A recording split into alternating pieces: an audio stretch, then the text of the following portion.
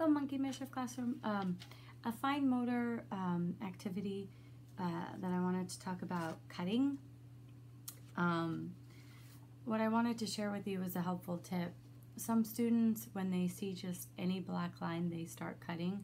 So a good way to provide the student with boundaries for cutting and a visual would be to highlight the areas in which they have to cut,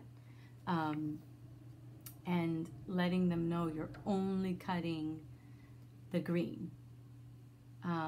This is a good way, because sometimes when, like, let's say if this shape had eyes or had a square inside, and you just wanted them to cut the circle, as soon as they see black lines, they'd go for the black lines too.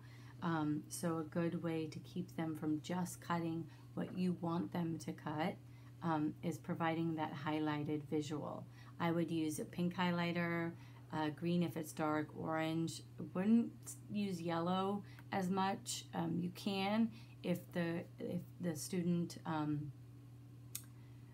doesn't have color blind issues, or knows their colors.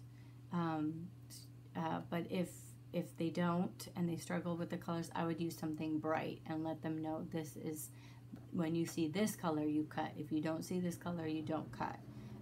That's the best way to say it, so that they don't end up cutting anything else.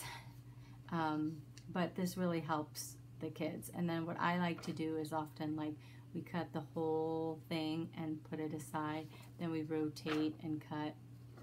That way it helps with their wrists and helps them learn how to rotate their wrist and work the paper more easily. That's helpful.